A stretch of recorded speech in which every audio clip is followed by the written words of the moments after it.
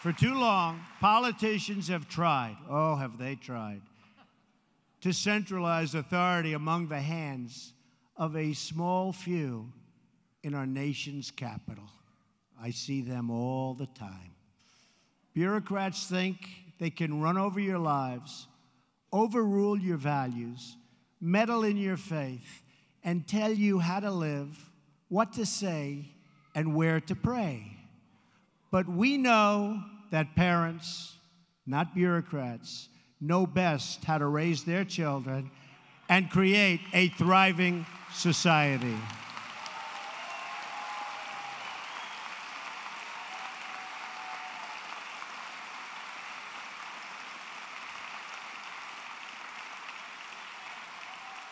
And we know that families and churches, not government officials, know best how to create a strong and loving community.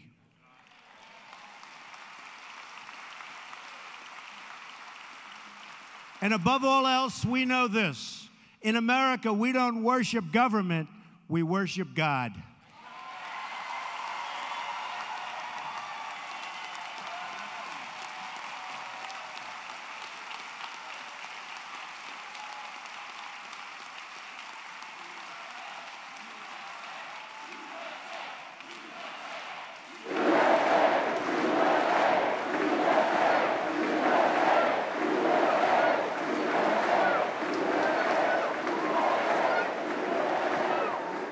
Religious liberty is enshrined in the very First Amendment in the Bill of Rights.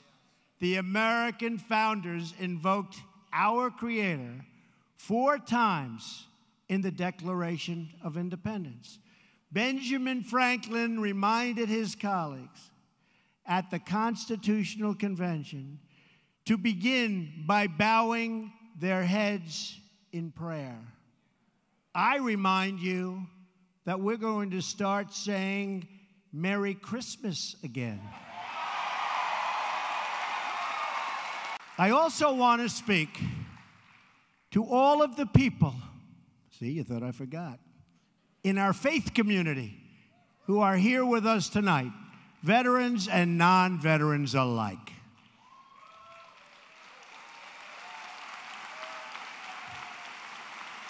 You're never going to be forgotten. You'll never be forgotten.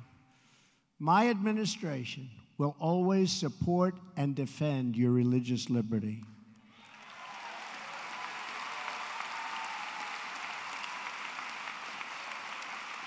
We don't want to see God forced out of the public square, driven out of our schools, or pushed out of our civic life. We want to see prayers before football games if they want to give prayers.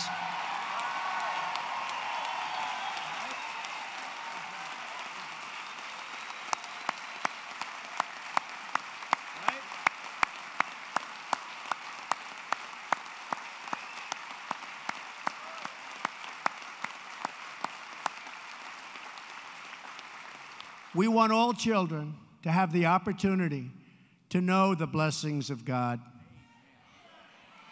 We will not allow the government to censor sermons, to restrict the free speech of our pastors and our preachers and the people that we most respect. Like Robert.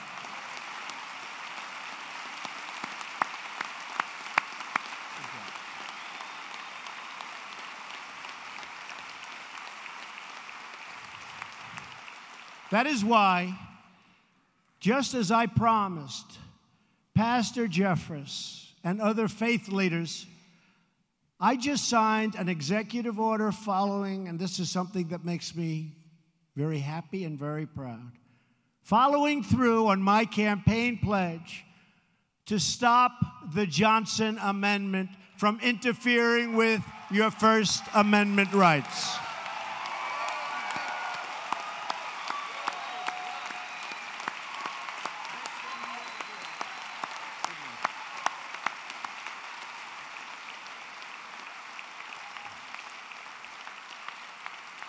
As long as I am president, no one is going to stop you from practicing your faith or from preaching what is in your heart. We want to hear him.